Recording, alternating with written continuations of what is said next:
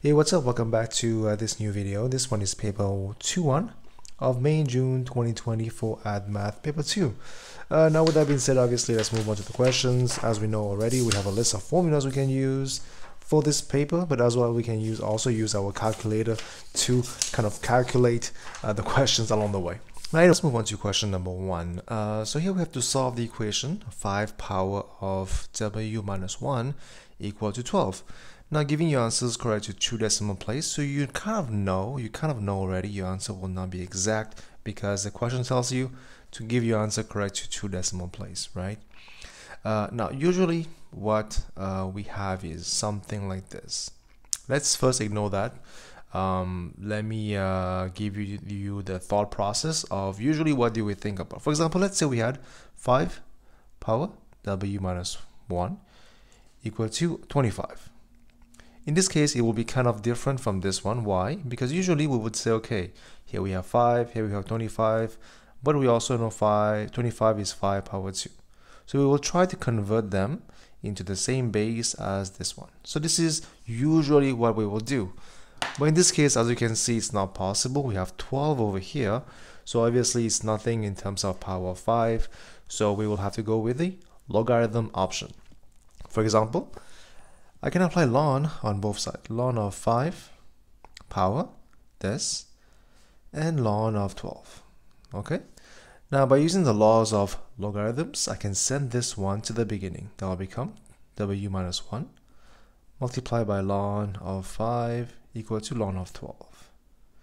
So w minus 1 will be ln of 12 divided by ln of 5. Again, you can use log as well. It's up to your preference. You can use ln or log, okay? Nothing restricts you with that. So finally, w will be ln of 12 over ln of 5 plus 1. Okay, so let's see what is that value. So ln of 12 divided by ln of 5 plus 1. That should be 2.54 correct to 2 decimal place. And this is your answer for question part A. Now for part B, we have to solve the equation. Let's see how can we solve that equation. So what can we observe here? We can rewrite this as such. This is x power 1 over 3 square. Makes sense, right? This is 5x power 1 over 3 and plus 6. Now we can try to use a substitution to help us solve this this question. For example, I can say let y equal to x 1 over 3. So this will become y square minus 5y plus 6. So now we simply have a simple quadratic equation. We can factorize or solve by using your formula, right? That will be y times y. 6 is 3 times 2. To get minus 5, I have to have minus 2, minus 3. And then I have to check minus times minus is plus. So here we have plus. We're good to go. So this will be your factorization. Y will be 2 and y will be 3. But again, we're not trying to find y. We're trying to find the value of x. So we have x 1 over 3 is 2, or x 1 over 3 is 3. Now, if you want to make this become x, we have to apply the power of 3, but you have to apply on both sides, obviously, if you want to do that. So power of 3, power of 3. Why? Because we want this to become x. That will be x, and that will be 8. X will be 27. So we have these two options as your answer for question part B. Let's move on to question number 2. So we have to write this down as a single logarithm to the base of 10. So we have to know a few laws here. So if in case you guys don't know, let's say I have log to the value of a plus log b. That is simply log ab. Let's say we have log a minus log b. That will be log a divided by b. So these are the two options for that. Now the same way over here, we have this and that. So first thing we can do, we can send this one to the top. Makes sense? We have this x squared. So we have to know this law as well, as we have used in part 1. This, we could have placed this in the beginning, or we can send this back to the top. It's up to you, right? So in this case, it's easier if you do that. That will be the case. Now, if you have to minus, if we combine those two, they have the same log, so that will be log. We have x plus 6. And here we have plus, so plus we have to multiply by 3. Here you go. And that will be log x squared. Here we have minus, become divide by, the value inside will be 3x plus 18.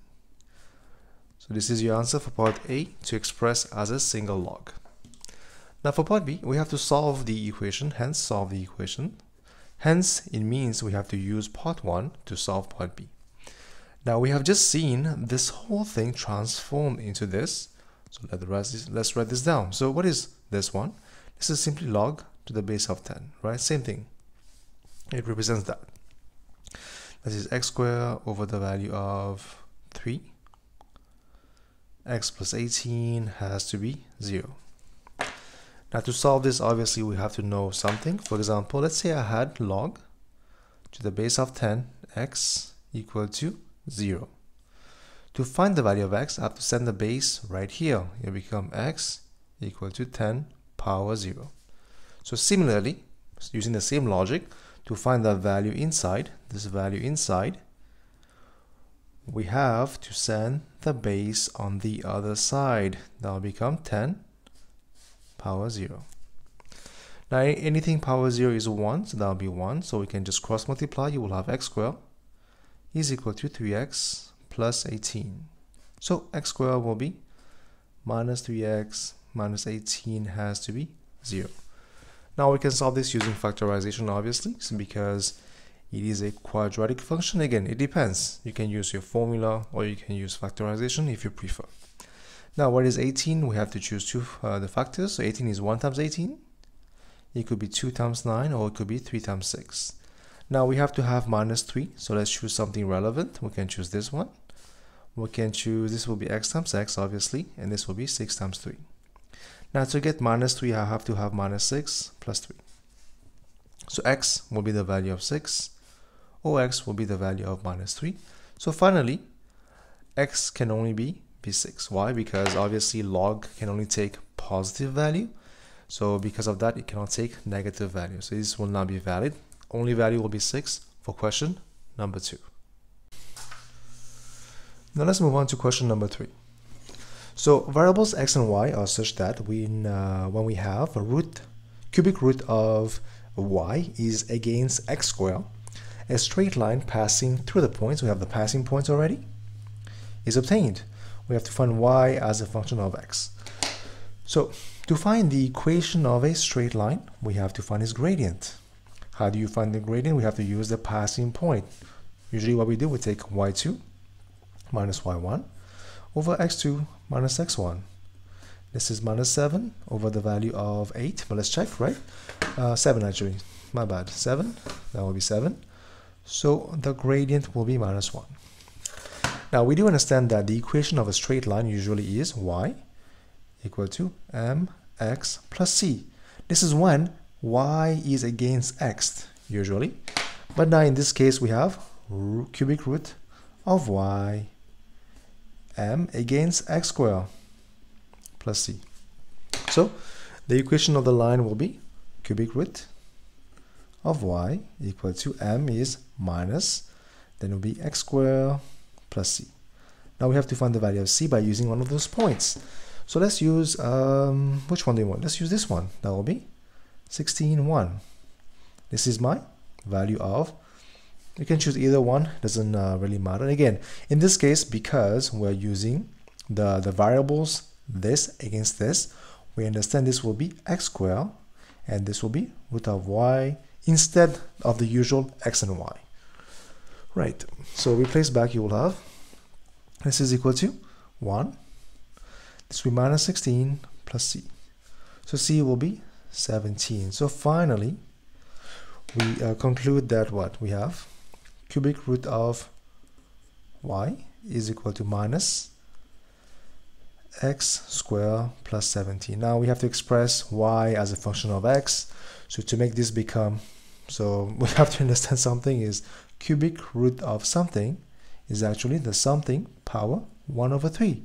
Now to make this become y, I have to apply power 3. That will be apply power 3 on both sides. So you have y is equal to minus x squared plus 17 power 3. And this is your answer for expressing y as a function, so y as a function of x. Great. Now let's move on to part 4 of your question. The polynomial p of x is equal to this, so we have an equation p of x equal to this. Now as you can see, this one is a cubic curve, right? So we have x power 3. It has a factor of this. Now it means that if we divide by this, the remainder will be 0. But for what value? The value, to find the value, we just equate that equation, that linear factor to 0. So when the value of x is 3, we have no remainder. So remainder will be 0, which means if p of x, taking the value of 3, it will be 0. So use that equation to form an equation. Replace the value of x by 3, you will have m. 3 power 3 will be 27, minus 17 times 9, plus 3n plus 6 have to be 0, according to your question. Now we have to simplify, that will be 27m.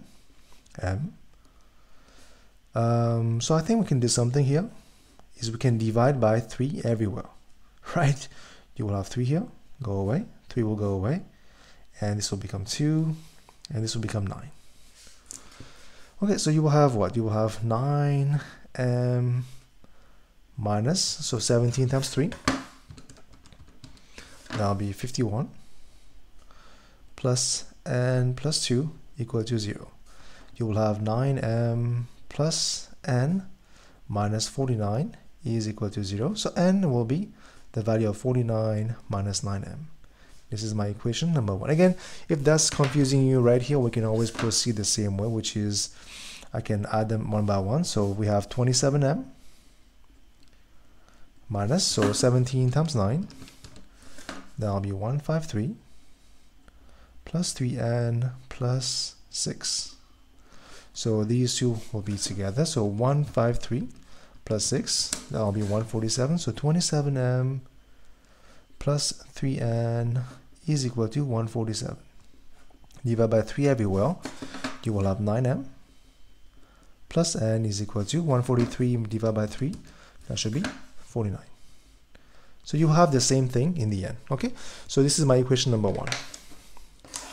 Now moving on, it has a remainder of minus 12 when divided by this. Now what is the value of x here? We take this factor, not factor actually, this linear equation, we equate that to 0, which means the value of x have to be minus 1. So which means when your function p of x, taking the value of minus 1, we will have minus 12 as the remainder. Right, now let's move on. So let's try to find the other equation, replace, and see what happens. So p of minus 1 will be minus 1 cubed times m, right? Minus 17 minus 1 square plus n times minus 1 plus 6 have to give you the value of minus 12. This will give you minus m, minus 17 minus n plus 6 have to be minus 12. So that will give you minus m minus n, and that will be the value of, let's send everything to this side. Let's see what happens. You have minus 12 minus 6 plus 17. So when you send the numbers on this side, the sign will change, become minus 1. So let's flip side, you will have m plus n has to be 1, right? Same thing as this. Now this is my equation number 2. Now we have the 3 equations. Let's see what is the what are the values of m and n in this case. So let's do that. So n is equal to this. We place back in the equation. So n, m plus n is also equal to 49 minus this is equal to 1. So you will have this minus this will be, sorry, m minus this will become minus 8m is equal to 1 minus 49. Minus 8m is equal to minus 48. So divide, you will have the value of 6 Minus 48 divided by minus 8 should be 6. M will be 6, so N will be 49 minus 9 times 6. 49 minus 9 times 6, that should be minus 5. According to the equations, again, we have to double check all the time. When I do this kind of questions, if I was in an exam situation, I will double check just to make sure that I don't have anything suspicious going on, so I don't make any mistakes. Now, let's move on to my main question. So from here, I know P of x has to be m, which is the value of 6 x cubed minus 17x squared minus 5x plus the value of 6, right? So right now we have the value of P of x. Now from here, I need to find the remainder when P of x is divided by this, which means when this is my divisor, what is the value of x? We equate that to 0. So when x is equal to 2, I want to find what is the remainder of my polynomial. So replace the value of x by 2. 6, 2 cubed minus 17 times 2 square minus 5 times 2 plus 6. That will be 6 times 8 minus 17 times 4 minus 10 plus 6. Solve. 6 times 8 minus 17 times 4 minus 10 plus 6. That will be minus 24 as your answer for the remainder of this polynomial. And that is your question number 4. Okay, so let's move on to question number 5. So what do we have in this question? So here we have to do what? Write in ascending powers of x the first 3 terms in this expansion. So let's try. So we have power of n. And combination, we have 0 here, that will be 1 for x. This will match this one, and then minus this will be just n. Now plus n combination 2, right? And that will be 1, and that will be 4x. That'll be 1 actually. That'll be 1 over here. That'll be n minus 1. And then here we have n combination 2. And we have this, that'll be 2 here, and that should be n minus 2. So here we have 1. So anything combination 0 will be 1. This will become 1, and that will be 1. Plus, this is n combination 1, and this will become 1. That will be 4x. Here we have n combination 2. That will be just 1. That will become 16x squared. Now, obviously, we can use the list of formula here to simplify this further. As you can see, we have the answer right here. How do you simplify this? So if it's n, choose 1. That will be n combination 1 is equal to n factorial over the value of, again, I'm just using the formula right here to simplify this. If you have enough practice, you would know it by heart already, but if you don't, no big deal, just use this right here, right? That will be n factorial over n minus 1 factorial times r, which is 1 factorial. Now what is 1 factorial? Here you have to, I mean, you can just check, it is just 1. So this basically doesn't really matter, but the rest we can simplify. For example, how do you simplify this? We understand that n factorial is equal to n times n minus 1 factorial, right? So this will cancel out if you realize. That will become n times n minus 1 factorial over n minus 1 factorial times 1. So this and this will cancel out. You will have n. So that will be 1 plus n times 4x. Now what is this one? So let's try to find out. Same again, we've done this just to show you guys how would you proceed if you guys don't remember anything at all. You will use the formula right there and then try to simplify this. So this one, again, same steps. You will have n combination 2 is equal to n factorial over the value of n minus 2 factorial times 2 factorial, right? According to your formula. Now I'll simplify. This will become what? As you can see, this is, we can also express this as n times n minus 1 times n minus 2 factorial. So on top you will have remaining n minus 1 minus 2 factorial over the value of n minus 2 factorial. Now what is 2 factorial? 2 factorial is simply the value of 2, right? So this and this will cancel out. So you will have n times n minus 1 over the value of 2. So become n times n minus 1 over the value of 2 times 16x squared. Simplify, this and this will go away. This becomes 8 over here. You will have 1 plus 4nx. And here you will have plus 8n times n minus 1 x squared. Again, this is your first 3 terms of this expansion. You'll have something like that. Now let's move on to the other questions. So in the expansion of this times this, again, this is simply this right here. The coefficient of x squared is this. Find the value of n. So let's try to find out. Let's try to find the term in x squared. If I were to expand this, I will take what? This is the value right here, which is 1 plus 4nx plus 8n n minus 1 x squared, right? And this is 1, blah, blah, blah. Here you go. Now again, I only care about the term in x squared. So for the first term, I'll take 1 times which one? Times this one, right? To get something in x squared, that will be 8n n minus 1 x squared. Now here we have minus 4x. Multiply which one of them to get something in x squared? Multiply this one, 4n x. Again, this is just to find the term in x squared. The rest doesn't really matter for now. So you will have 8n n minus 1 x squared minus 16 n x squared.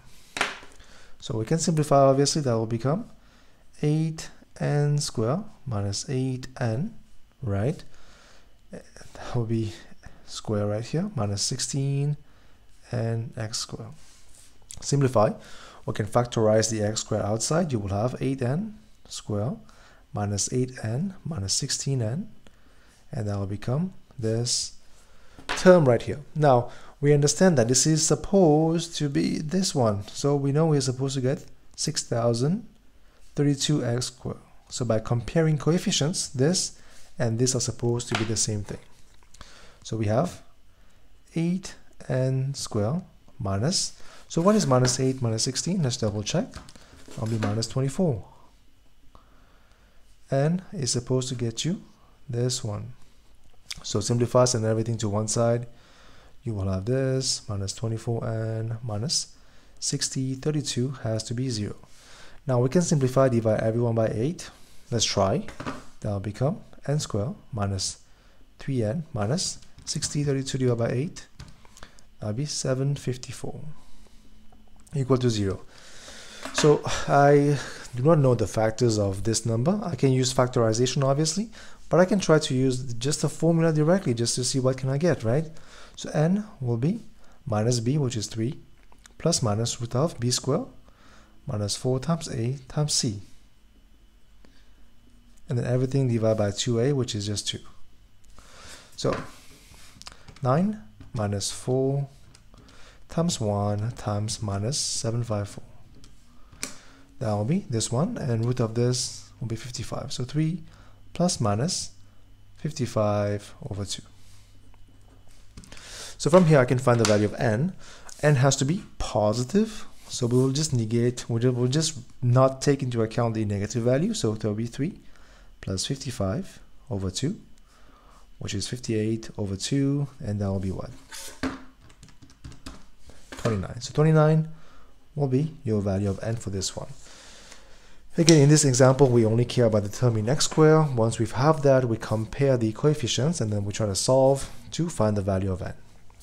And let's move on to question part B. Now, find the term independent of x. So independent of x means term having no x. Now, one way of solving this is obviously you can expand the whole thing and then you check which one has no x. Or we can be a bit wiser to see what can we do. Usually, how would you expand this? You will take the power of 10, we have power here, combination something, let's call this n, and we have the first term, which is x over 2, and then minus 8 over x power 4.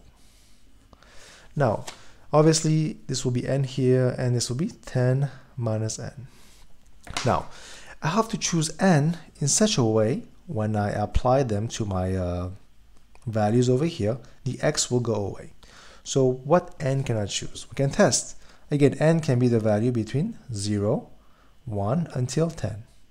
So between those values, because we have power of 10, we can choose n between those values. Now for which value of n, the x will disappear. So we can try by trial. Let's think. If you choose n to be the value of, let's say for example, 2, right? Let's see what happens. 10, choose 2.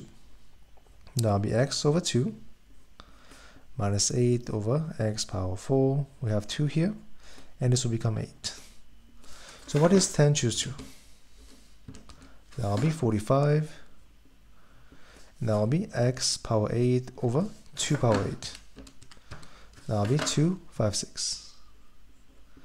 Now 8 power 2, that'll be 64 over x power 8. You agree? Now in that case, clearly you can see this will go away. So you have 45 times 64 over 256.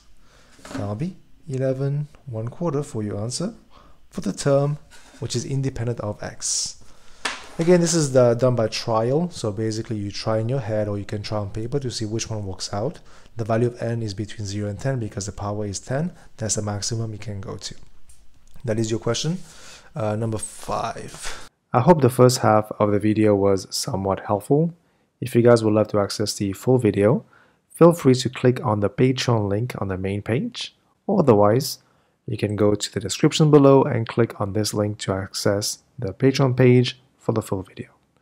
With that being said, good luck and thank you for watching.